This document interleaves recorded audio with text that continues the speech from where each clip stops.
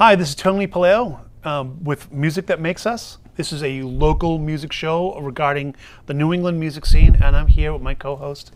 Mark Stevens here, and we are very excited to have local music guru and promoter Kevin Andrews with us today. Thank you very much. Kevin. Thank you, guys. Yay. Glad to be here. Glad to always promote live music. Yes. Awesome. Kevin, you've been doing this a long time. Yep. A long time. You know, especially the greater Boston area musicians all know you. How did you get into this? Very simple. So I've been best friends with Brian Mace for a long time. So when I was about 21, the old Village Green days, back at the Crackers and Beverly and all those old places, oh my God, you can go back to way before Tequilas. So I was just a friend, and then I started tuning Kooks guitars. And I went out, it all started that way. I was a behind-the-scenes guy and a fan. And through Brian, I met the guys from Fortune. Pete was the first one I met through mutual friends. And he asked me, because I do artwork, if I'd paint one of their album covers, and I did. So I painted one of Fortune's album covers back in the 90s. Wow. Yep, I airbrushed a whole cover for them. And that's where I met Lou and Bob, and and it just snowballed from there to the point where a friend of mine, Joe Crowley, who owns Pizza Pizza, bought Breakaway and said to me, he came to me and told me he was thinking of buying it, and I said, yeah. He said they were going to tear it down and make a Whole Foods, the old Village Green, and I didn't even ask him, is the money going to work? I was like, yeah, buy it, because I didn't want to see it torn down. You were excited. I didn't want to see it torn down, and Timothy's had kind of lost its live music venue. A lot of people stopped playing after the Village Green, so the first thing we did was get Brian Mace, get Fortune, and change everything, and all the bands came out, because it's another, Tequilas had closed in the years before that, and it was just another a lot of great music has been made in that building long before we had a part of it. So it was, that started me off and running with the bands there, and I love doing it. I love doing it. I love working with the bands, as you guys know. I love it. Yeah, you do. Absolutely. Yeah, I agree. Timothy, I went to Timothy's before it was Breakaway, and it was just a bunch of empty rooms. They had the singles dances and the bands they did get. It just wasn't when it was Lenny's, and that's the first building it was. You had Miles Davis, you had Bette Midler play there. Well, Barry Manilow or Dizzy Gillespie, and as it became Lenny's on the Pike, you had Jay Leno do his first set. You had Buddy Rich play there, and then as it opened up its doors and became the Village Green, it became more of a local music scene for everybody had played there. All you guys have played there in one form or another. And until the day we closed the doors, we stayed. We like to think that we made it relevant and made it current again in the music scene. Breakaway. There's a lot of history from that room. Oh my God, ton. You could fill a whole show of just the history of that building from day one, when it was Lenny's, all the way till it closed as Breakaway. What year did you get involved with that? With Breakaway? Yeah. So I was told there'd be no math. If I had to guess, so I was there for 7 years, and we just closed. So I got in there around 2016 and 17 with Joe, and just started out. I built the patio outside. I hooked them up with Brian Mace to get the other bands in there, and then when the Texas Hurricane, I worked on that show, and then he just said, you want to just help out and stay here.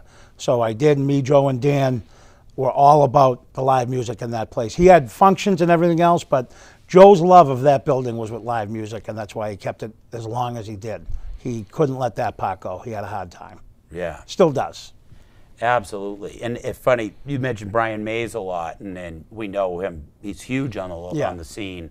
In fact, Jack, who's filming this show, has a great podcast with Brian and Mary Beth Mays, and their history. It's incredible what their history. Brian has been around for such a long time and has reached that upper echelon where he's been on. And I got lucky as I went with Brian. I worked with Peter Wolf.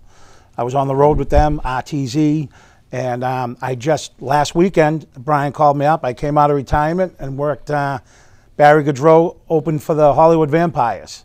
So it was, Johnny Depp, big show. Alice Cooper, Joe Perry. So it was awesome. I was happy for those guys, and it was great. So even though I'm still promoting, I'm at F355 now, trying to bring all the bands from Breakaway to give them just another venue to go to. People hated when Breakaway closed because it was a nice place to go to, you know. And We were sad. yeah, And not just us, obviously. Hundreds of people were sad. and there are great music venues out there, and that's why it's important to go support Capone's and The Boat and Mix 360 and get up to you know, Hampton Beach and stuff in the summer, and Gloucester. There's places everywhere, South Shore. Yeah. But there are great venues out here every week that there's got to be some place where you'll be like, okay, I'll go hear that. And go support them all if you can, you know. I know it's a lot to ask, but you guys know it's important. It's not just for the musicians. As people, you work, live music is just such a great release, and, you know, we grew up with it as kids. We're not kids anymore, but we still have that same crowd, and we still, you know, I always laugh at, like, how did my parents, like, when they listen to 50, 60 music, is that what I'm doing now? Right, When I'm listening to that, is that Right. what young You're not a kids kid are anymore, thinking? Mark. But we have feel like like Mark's it. shirt, we have great young bands that are playing Pink Floyd and The Doors and Aerosmith and Led Zeppelin, and they're very, very talented musicians. And it makes me feel good when I see a young band come in, not just doing that, but writing originals and playing 3-part or 5-part rock music in a live setting. It's awesome. It's beautiful. Yeah, there is a younger generation that's coming up. Who are some of the younger generation bands that you like pushing? And Right now, of course, Juliana with Band Inc. 43 Church Street with Dan McCarthy, also with River Sang Wild. I mean, there's so many young bands out there. Natalie Jolly, who just went to Memphis, and she's killing it down there. April Cushman, who's up in New Hampshire, who has been doing some great big things up there. I mean, there's bands everywhere. There's young bands all over. Mark knows, too. I'm sure. I don't mean to forget anyone's name, but Rumbo Chili, another great young band. those guys are the great kids. They're awesome, Great and they're kids. all talented. And it's the thing is, it's not just okay. Look at that one person. It's that every musician in there, the bass player, the drummer. You look at them all, and you're like, what are these guys going to be like when they're 40? When they're doing this now at 22, 23 years old? Charing Cross, another band that I've watched come up from 16 to now they're old enough to drink, and now they're welcome in the club because they can bring kids that can drink into the club. But it's you know, it's great watching them, the young bands, because the older bands you love, and every time you see them, like a Brian Mace, everyone, it's like a reunion. The young bands, you're amazed because you're like, wow, have they improved since the last time I saw them? It's unbelievable. And it's great watching someone like you come in the club on a night off, which was my favorite thing at Breakaway when a band would have a night off and they chose to spend it there watching another band. But it's great to see the older bands encourage all these younger kids and give them the time, because it means a lot to them. And they think, like, you know, that you're unapproachable, and when they sit there and hang with you guys, it's just like, wow, you know? You know I always try to, if there's an opening act, I always try to engage them. Yeah. 100%, every single time. You know, and it's like a little family. We're trying to bring it up, right? So, and keep everybody engaged. Yeah, because it's almost like this is what you're going to leave behind. And we've worked hard for this music scene, so putting it in your hands, now you guys run with it. And it's great because, like I said, the young kids sit there and they sponge off everything that the bands who've been around for a long time have to say. And it's nice because it's like, you know, is there a doctor in the house? I'll be at Breakaway or at F355 now, and I'll be like, okay, if a bass player goes down, I see 5 of them in the audience right now. Right. If a drummer goes down, there's 2. So there's always, the show is going to go on no matter what, because there's so many musicians that they walk the walk. They play their gigs and they encourage people to come, but they're out supporting it just as much when they're not gigging, and that's important. Yeah, and it's funny when you were talking about the older guys that have been doing this a while, coming to see the young bands, and now they've gotten so good, they're coming to see them not only to encourage them, but because they are admiring They're them. fans. I mean, talk about River Sang Wild, Harrison on drums. You've got, I've seen drummers at their shows in their 40s, 50s, 60s that have been playing drums since way before he was born, and they're like, I'm here to see Harrison. because Right. I just And- and I look at him and I'm kid's like, good. how did he just do that? He's phenomenal, and the nicest kid you'll meet. And Danny so McCarthy's cool. Yeah, vocals. Danny- so And the good. thing about So that great. band too is, if you weren't looking at that band, you'd be like, I got to see who these 5 guys are. And you turn around, you're like, whoa, there's 3 guys on stage. That's it. They're so super talented, and what I love about them is, you know, as a club guy, it's like I love the young kids as they're not jaded yet. They're so here, Yeah. guys, can you come in at this time? Absolutely. Can you get off at this time? No problem. It's like they're the best, but they love listening to the other bands and getting advice and just, you know, being appreciated by some. It's great to be appreciated by your fans, but seeing like a bass player like you go up to a bass player and say, wow, that's fun, that means a lot to them, to be like, wow, this guy, you know, he likes it. I must be doing something right. Yeah, So yeah, exactly. it makes them go forward. Yeah, Tony has quite a background in bass playing and music in general, theater. Absolutely. Yeah, thank you. I'm sure at some point in time we'll talk about that. We will. He's being humble. And it's true, because someone like Tony, like one of the things I said to Joe Crowley when we started, I said, don't ever talk bad about a band, because they've all played together at some point. And if you ever did like a tree of music around here, the connecting parts, Oh my God. everyone that's around has played with someone who's played with someone who would come back. Like, you know, it's amazing how you guys are interchangeable and step in for each other. We really and, are. You are. We you really are. And it's been wonderful. I really want to hear about the new club.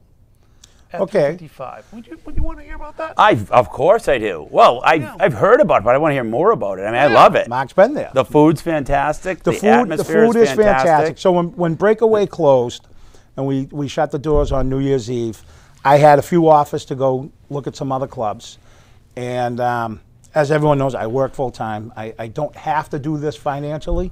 I do it because I love it. So my only criteria when I met with a club was I want to pick the bands and I want to pay the bands, You should. because I know what they deserve to get, and I know I just want to give. It's not so much like the owner might be a Frank Sinatra fan or that. I listen to the people. We have Annie with country. We have disco nights. We have heavy metal. We have rock. We have classic rock. We have multiple tribute bands. We have originals. We do solos. We do everything we can do. Open mic night. Yep. So at F355, that's the first club that said to me, "It's your club. We trust you to do it your way." That's and, great. And I always say the same thing I said at Breakaway. I want to be the most band-friendly venue out there. And the band is like an employee. You treat the band well, they treat the customers well, the customers treat you well. And it's all a big circle on how everything runs, you know? And it's all on your word, too. You just got to, if you promise to do something, you got to deliver. You know what I mean? And that's how I think I have a good reputation with the bands, on following through on everything. And trying to make them as happy and comfortable as they can, because it shows on stage. When a band is into the night, Yes. that vibe is through the room. Mark is probably one of the biggest music fans that I've ever met. And Mark will tell you on a night where, like, you know what, I don't know what's up with this band, but when the band is into it, you can't help. And it's just such a fun night, you know, no matter what. There's been bands that, okay, I'll bring them in because people want them. By the end of the night, I'm like, wow, these guys are good. You know, Mark has seen, I brought bands up no one's ever heard of, because I'm like, you've got to hear this band. Saturday night, we have a band, Mojo. They're from the South Shore. 3-piece band, Chuck Jambuso on guitar. If you haven't seen them, you got to come hear them, because the first time I heard them, I was like, wow, who are these guys? And I've been a fan ever since. And that's what I think helps me with my job. I'm a fan first. You know, it's a business, and Joe and Dan were the businessmen. And even though Dan right now just left, he was on tour with Bruce. Yeah. That's right, yeah. He went all over Europe and everything. He's a big fan. And you got to be a music fan first if you want to. You can't just treat it like a business. It is a business, but if you don't love it, I don't care if you're a musician or if you're a promoter or a restaurant owner, whatever it is, you won't succeed. You have a piece of advice on that, actually. Even as a musician, I say, you can be serious about it, but it has to be fun. Right. Right. It has to be fun. You have to have fun with it. And it seems like the same way from the club booking and managing as well. Well, it is. I mean, at the end of the day, the bands want to go and have a place to play. People want to go and listen to those bands, so there has to be a place to play. Right. For the place to have a place to play, they have to make some kind of money to justify what they're doing. But if you love what you're doing, like anything, you'll never work a day in your life, and it's true. Sure. If you love what you're doing and you just follow what works, and it's like, sometimes you sit there and people like, I don't like different promoters, even Joe or Frank now at the new place. Kevin, I never heard of this band. You trust me. Right. Trust me. Right. And then they have a night with a band they never heard of, and they're like, wow, they were great. Bring them back. And sometimes it's because they financially did great, and other times it's because that's what you're looking for in the room. That's the vibe that you want to see in your club. Is everybody just? It's about the music. That's it's about the music. That's you know, right. and it's. I think at Breakaway, there was very rarely did we have any problems in Breakaway as far as asking someone to leave, because I think once it started, everyone was on the same page and enjoying it. People came. That's what I like about a music venue. It's not like just a bar. People are there for a reason. They want to hear the live music, so they all enjoy it at the same time. It was like a family. People It still was. say that, and they're coming to F355 like the extended family or the new family. You know, the same family, and but it's the new everywhere. place. You know, It you is follow incredible. these bands. You go to Mix 360. They Right. do a phenomenal job. Capone's has been around forever. Right. You know, Scott and those guys. They do a phenomenal job. And I mean, I love the boat. I think now Devin and Dave are musicians. Yes. They took the boat over, and it's built around music, that venue. It's in Dracut, and it can be a little bit out of the way, but it's worth going up to because they are all about live music, and the sound system is phenomenal, and they Awesome. treat the bands great. And like if you're not going to come to F355, go to one of these other clubs and support all the bands. Support them all. You know, part of when I started coming to Breakaway a lot more for the bands before I really knew you, part of what I was impressed at with you and why we became friends, not just a guy to throw out at the end of the night, right? You were the guy. You were the guy. All right, Mark, you got to get out of here. Exactly. Because I always respected the fan in you, like you said, because you were like, have a great gig. Even band was playing somewhere else. They're playing at Capone's. They're playing at Mix. They're playing in Gloucester, like you said, right? And you were always like playing at Opus when Opus was still Yeah. open. Unfortunately, that's another one we lost in Salem. And you were always, even if you had a show that night on Facebook, on social media, you always said, have a great gig. You know, I'm like, no, I want you to come to my place, which you did, of course. You promoted your place hard. But if you're not going to come to my place, then go to another somewhere. place. Yes. Then go to another place. Yes, and that's the fan in you. And that's one of the one things thing I I'll say always is respected. during COVID, when everything was shut down, Yes. I do wanna talked a talk lot. about Like I that. got on the phone with Devin, and I got on the phone with Devin from the boat, and Anthony from Mix 360, and we all said, okay, listen. The competitiveness is we got to survive. Clubs are closing down left and right during COVID. Well, what can we do? So we decided to be open with each other about, listen, here's how this band did at our club. You got to get, not I want to keep it to myself. Yeah. It's like, Devin, you know what? This band here, take and put in your club. They did great. This is the kind, I can tell you this, you'll need more Bud Light. You'll need this. This band, they like mixed drinks. This band, and we love it. knew what band did, and we talked about how much did you pay them? How did they do at the door? How many people should I expect to show up? We shared all our information to try to improve and keep our clubs all going. And when COVID ended, we still do it. Yeah. We support each other. And as Mark knows, I just was helping to promote a show with Mix 360. I've sent many bands up to the boat and Capone's, and Rosaria's is a place that's trying to do live music. I've sent bands their way. It's if I can help out, and I absolutely will. Yeah. You know? Yeah, Rosaria. Rosaria has half of the people from Breakaway, the other half that didn't go somewhere else. So I'm excited about that. I do want to mention, I just do want to talk for a few minutes about how you really tried, you, Joe Crowley, you really tried to keep things going during COVID as much as you could within the regulations. You had the outdoor stage, you brought in, you had sort of private parties because you couldn't open Before to the you could public. be outside. When everything was shut right, down. Right. So, Mark, you kind of started that. Yeah. Because I started with a super fan, right? Me and Joe one night, and you can always see it on Facebook. It'll pop up a lot. But one night, the place was closed. Joe said, hey, meet me down here. So I went down and we did a little skit where I was in my feety pajamas, and because I had no place else to did go. have This is feeties. when I tell you everything was shut down. You couldn't go anywhere. So we invited Mark in, because Mark was always the guy at the end of the night, the last one to leave Breakaway, without fail, every time. So part of the joke was at the end of the night, Mark would come walking in and he was like, "What are you doing?" And we're like, "Mark, we're closed." So as we did that and people watched it, and then I think we did a video together with everyone. Super fans. And then I said, you know what? Let's do something from the club. And I'm trying to remember who the first person was. And I don't remember. I know we had Danny Klein, we had Hirsch. We had Tangerine, we had drummers, we had fans, but every Friday night we would, and everyone, we made sure we were 6 feet apart. And Scotty Pizzo, who was the best sound guy around, came in on his own time, set up for sound. Once he saw me, I was doing it at first, like with my phone, and then we started getting everything with the laptop, and Scotty did sound. And every Friday night it was fun, because while everything was closed down, we had a band, and we would do like an hour of Q&A and biography, whatever.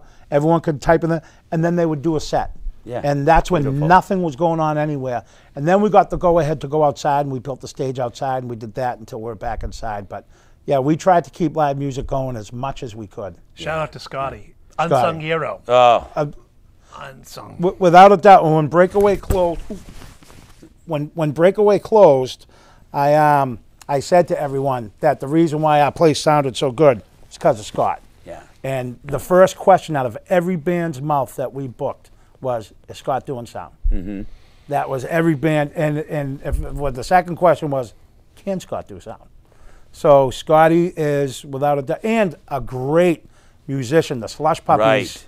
and Scotty's voice and guitar, and his band that has been around for a long time, they're the best. North Shore legends. yeah. Really? Absolutely. Yeah. Absolutely. Yeah. So and I love having him, and he'll be coming to F355 soon with the Slush Puppies. yes. Is he Great. really? Yeah, we're working on a date Right. for the fall. So, and Scotty just did the show I just did with the Hollywood Vampires and Barry Gaudreau. Scotty did the sound. So that's the level that Scott's at. Ernie Bach Jr. Whenever he has anyone in town, like Scott would be like, I can't work this weekend. I'll send one of my guys. I'm like, why? Where you going? Well, Cheap Trick is in town. I'm going to go do Cheap Trick. Oh, well, if you got to go do Cheap Trick, Scott, I guess you got to. But that's Scott. He is The Go-Go's. He is sought after. When I talk to other sound men, and a lot of sound men have like big egos. Sure. They really do. Not to knock them. I mean, they're everything. I'm like, if you can't do it, who do you like? They all say, Scott. Right. They all say Scott. And Scott's the same way. Scott can't be everywhere. Right. So Scott's happy to say, go get Jeff Johnson, Yep. go get Greg Scapaccia, who has been super huge at F355 for me, helping Right. me get this on, because a lot of places, and he's moved time aside, and he's a great musician in his own right, and just a wonderful guy, as Mark knows, Yeah, but a very good absolutely. sound guy. yeah, He's Jeff re- Johnson, who was a very good friend of mine. Yes.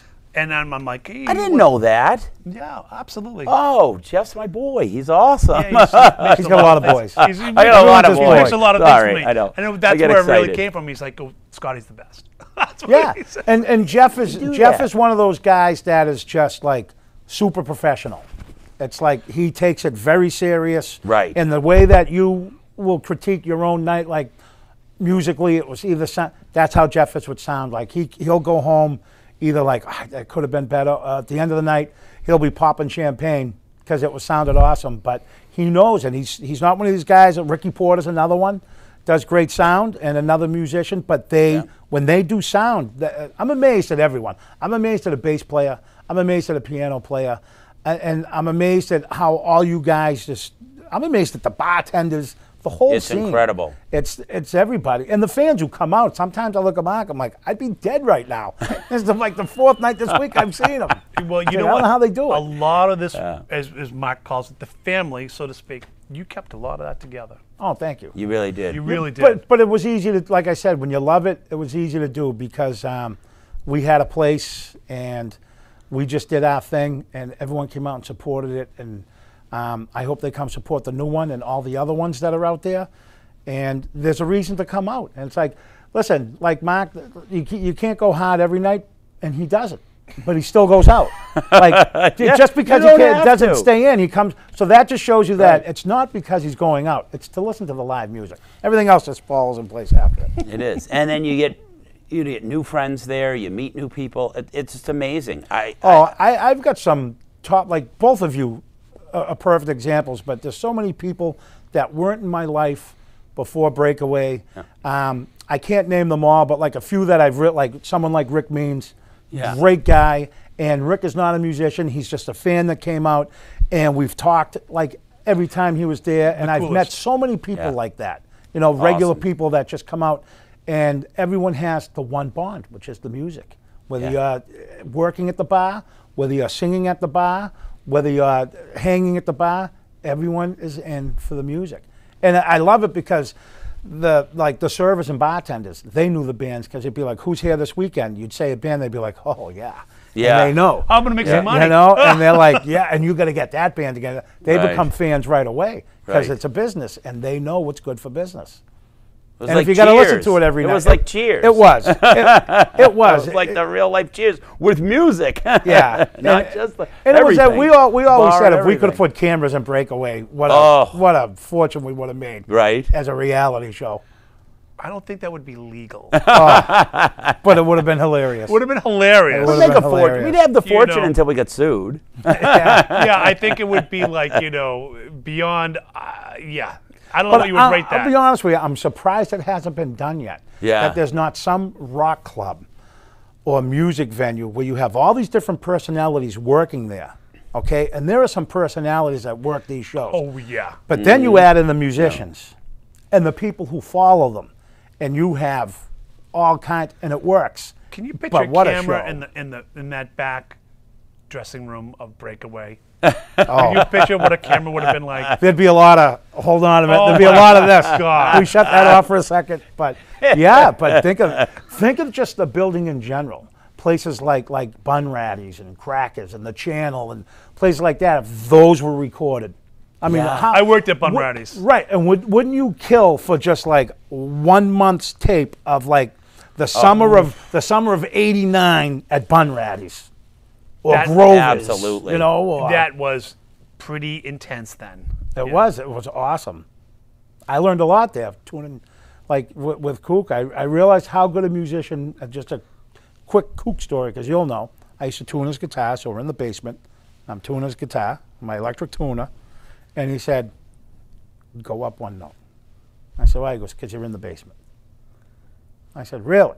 So I did, and by the time we got upstairs and I put on the tuner, it was where it was supposed to be, and I'm like, I was like, wow. Wow. This is Wow. Kook Laurie. Kook Laurie. Laurie, yeah. So yeah. another, I mean, Legend, local like legend. legend. Right? there are Yeah. so many great, like you just look at Boston in general, but the New England area, Spoiled. and people who've gone like Hirsch Gardner and them, and who Paul Stanley, produced one of his albums for New England, and Mass and Fortune and Brian Mace, and you got all these bands. I mean, look at Extreme playing tonight at Hampton Beach from around here. Right. I mean, so many great bands. Before, not even talking about Barry Goudreau in Boston and the Cars and Aerosmith, and it just Peter Wolf, and it's awesome. I remember growing up, and there would be like 2 to 3 bands on the one block. Yep. We produced a ton of good musicians, and traveling throughout the country, that culture isn't everywhere. No. It is Well, not. well, you know what It it is is too? not. Technology is a wonderful thing, but back when we were younger, if you wanted to see a band, you had to go see the band. Yeah. Before MTV, and I know I'm really dating myself now, but that was how you saw live music. You heard a band on TV, you heard the band on the radio. I'm gonna go get that album. You got that album, you played it from front to back. Right. And Wore then it out. you found out where they were, and you went and saw them. And then you heard of a local band playing, whether it be at a church when you're younger, at the school gym, and then from there you went to the small clubs. And because when you were 14, 15, you could only go so many places. By the time you were 20, 21, now you were going to Grover's and Bunratty's and Crackers, the Channel, and the Piccadilly Philly and Salem, and Bleachers, Oh, and yeah. all these places that Lynn had them up. But like you said, you could go into a club and listen to 2 songs and take a walk and go 5 seconds down the street and there's another band. They were Lansdowne Street. everywhere. Lansdowne Street. I mean, Hampton Beach in Salisbury. You walk out one, go into another. It's like. And then there's the and that- outdoor. and it, yeah, and it was Fun. it was phenomenal. And I know I'm an optimist with this, but it looks to me like a lot of that is picked up again. That there's a lot, even though we feel lost, it. like I heard the Skybox will be shutting its doors before January, so it's another one closing. But there's more. Seems to be more live places opening up and going. Yeah, I know. You got the biggest thing is you got to come out and support it. We're going to be closing down in a few seconds here. So, any final words, Kevin? Come out and support live music. Just come to your local music venue and support these bands. Awesome. We couldn't have said it better. Amen. The music that makes us. It is. It is. It It brings really us is. together. Bang.